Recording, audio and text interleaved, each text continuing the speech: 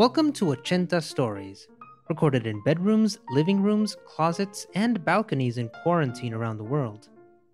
Artists, writers, creators, podcasters, and more answer the question, what do you want to hear when this pandemic is over? I'm your host this week, Luis Lopez. This week's episode is about a young woman who misses her urban oasis, her apartment, and soon discovers a whole different meaning to the term new normal. The story, originally produced in Spanish, has been translated into English, and you can hear that version later on in the episode. And now, without further ado, The Cockroach by Milagros Rodríguez Caro.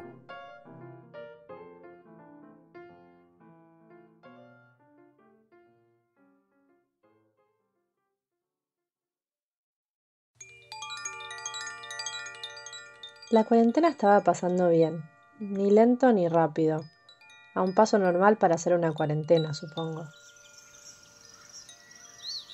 Yo estaba en la casa de mis padres, en el campo, ese lugar tan verde y amplio, y sin embargo yo salía al jardín y me obligaba a no extrañar la ciudad. Me senté en el pasto a hacer una videollamada con una amiga. Un trasplante tan repentino no es algo que venga sin complicaciones, ¿sabes? No es tan fácil. Tenés suerte de estar donde estás para pasar este momento.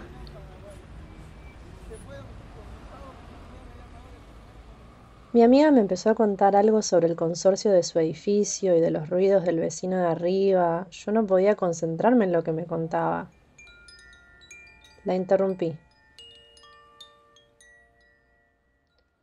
Tengo la sensación de que algo está creciendo en mi departamento. Un día empecé a tener una sensación de que algo crecía. No podía sostener la idea, trataba de tomarla en el aire y darle forma, ver qué era eso que crecía. Algo está creciendo, le dije a mi mamá mientras la miraba lavar los platos con los antebrazos apoyados en la barra del comedor diario. No estarás embarazada vos, ¿no? Ay, mamá, ¿cómo voy a estar embarazada? Tenés razón, me dijo, y siguió lavando un vaso. Me puse a escribir una lista de las cosas que dejé mal en el apuro, en el escape. Saqué la basura antes de irme, estoy segura. ¿No? Sí. Y corté el agua. Saqué lo que pude de la heladera, pero no sé ni qué había adentro, y el fumigador no venía hace meses. Igual solo pasan por la cocina. Las cucarachas, digo. Me imaginé la puerta de la heladera ligeramente abierta. Me quise acordar si había dejado algo de comida que se estuviera pudriendo. No pude. Forcé el olor a podrido, casi que llegué a sentirlo. Un tomate, algo verde.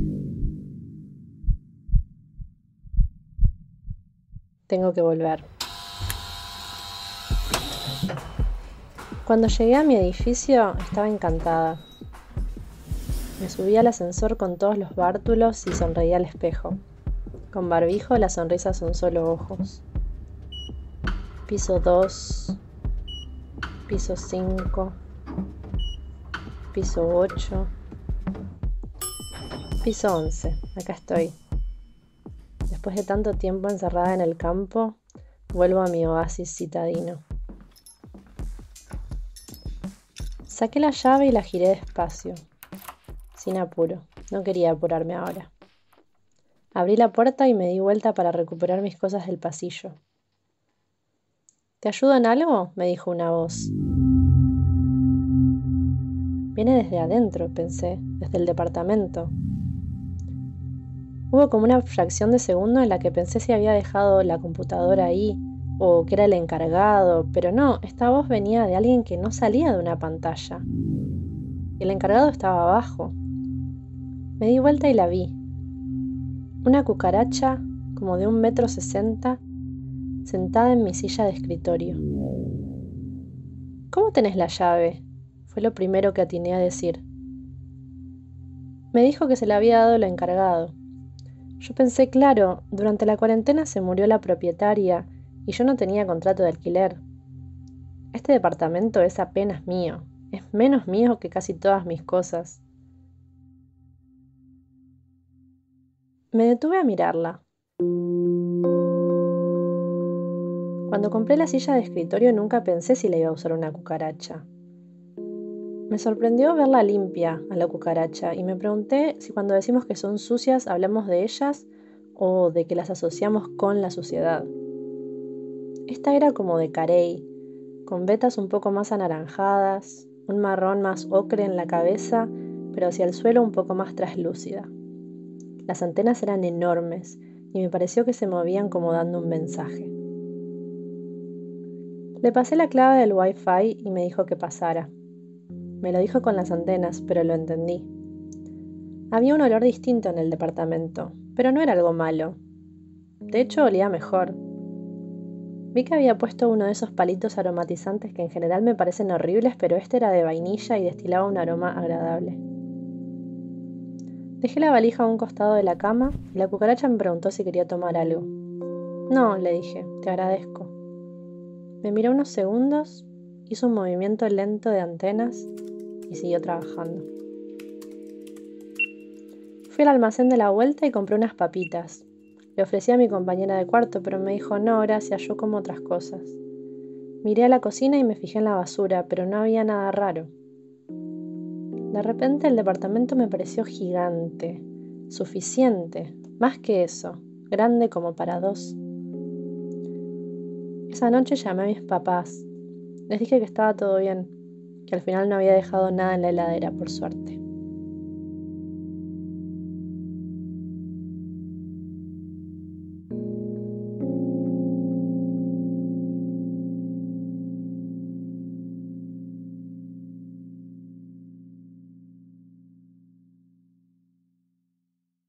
The Cockroach by Milagros Rodríguez Caro, in English. The quarantine was going well, neither slow nor fast. At a normal pace for a quarantine, I guess. I was at my parents' house in the countryside. That place was so green and wide, and yet I would go out into the garden and force myself not to miss the city. I sit on the grass and FaceTime with a friend. Such a sudden change isn't easy. It's so quiet here. I mean, you're lucky to be where you are right now.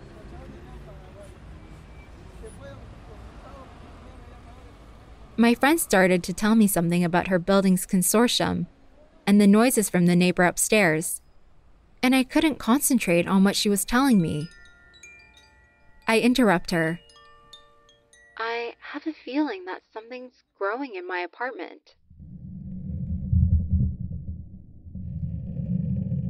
One day, I started to have a feeling that something was growing.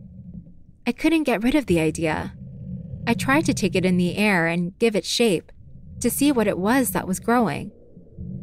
Something is growing, I say to my mom, as I watch her wash the dishes, forearms resting on the counter of the dining table. That thing you say is growing. You're not pregnant, are you? Oh, Mom, how can I be pregnant? You're right, she says, and she continued washing a glass. I start to write a list of the things I left wrong in the rush, in the escape. I took out the garbage before I left, I'm sure. Right? Yeah. And turned off the water. I took what I could out of the fridge, but I don't even know what was inside, and the fumigator hasn't come for months. Anyway, they only come through the kitchen. The cockroaches, I mean. I imagined the refrigerator door slightly open. I wanted to remember if I had left any food that was rotting. I couldn't. I imagined the smell of rottenness out of the fridge. I could almost smell it. A tomato, something green.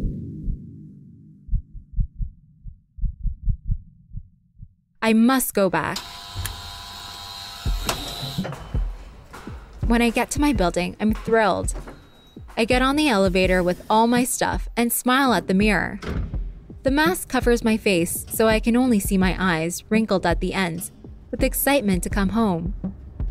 2, 5, 8,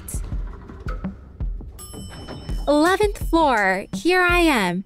After so long locked up in the countryside, I return to my city oasis.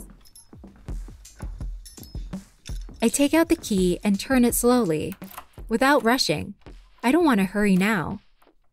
I open the door and turn around to retrieve my things from the hallway. "Can I help you with something?" a voice says to me.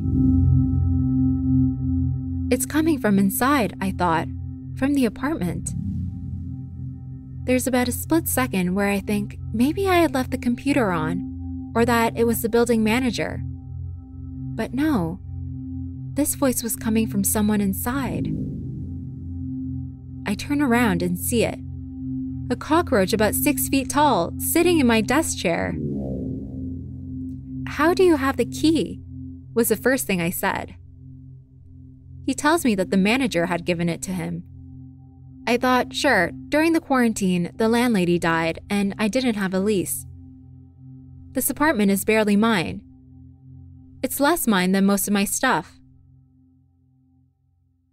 I stopped to look at it. When I bought the desk chair, I never thought it would be used by a cockroach. I was surprised to see it clean, the cockroach, and wondered if, when we say they are dirty, we are talking about them or that we associate them with dirt. This one was tortoiseshell-like, with slightly more orange streaks, a more ochre brown on the head, but towards the ground, a bit more translucent. The antennae were huge and seemed to be moving as if giving a message. I pass him the Wi-Fi key and he tells me to come in. There's a different smell in the apartment, but it isn't a bad thing. In fact, it smelled better. I saw that he had put in some of those scent sticks that I generally find horrible, but this one was vanilla, and it exuded a pleasant aroma. I set the suitcase on the side of the bed, and the cockroach asks me if I want something to drink. I say, no thank you. It looked at me for a few seconds, did a slow antenna movement, and continued working. I went to the grocery store around the corner and bought some chips. I offered my roommate, but it said, no thanks, I eat other things. I investigated the kitchen and noticed the garbage, but there was nothing unusual. Suddenly, the apartment seemed gigantic to me, big enough for two.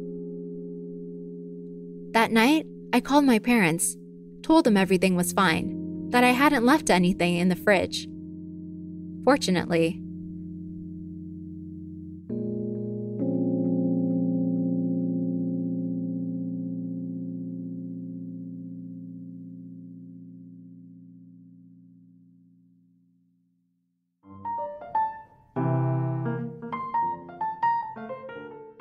Thank you for listening to 80 Stories. This story was written by Milagros Rodriguez Caro. Milagros is a certified English, French, Spanish translator, an Argentinian Spanish teacher, and also a French teacher from Buenos Aires, Argentina. She also speaks German, Italian, and Farsi, and has a weekly newsletter where she writes and edits texts related to languages, language learning, and translation. You can find more of her work at www.milalanguages.com. The Spanish version was performed by Milagros Rodriguez Caro, Sol Rodriguez Caro, and Belén Ariscorbe.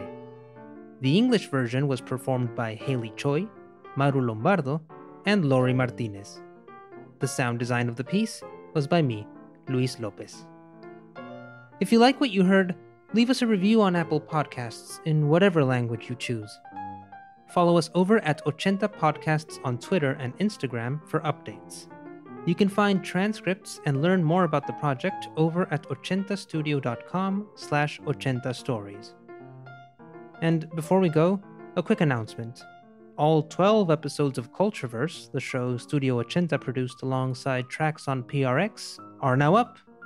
If you haven't listened yet, it's a show that brings myths and legends alive into the modern world and inspires listeners to learn more about the cultures that surround them. Hosted by Kelly Marie Tran and Yara Shahidi. For more information about the project, check out 80studio.com.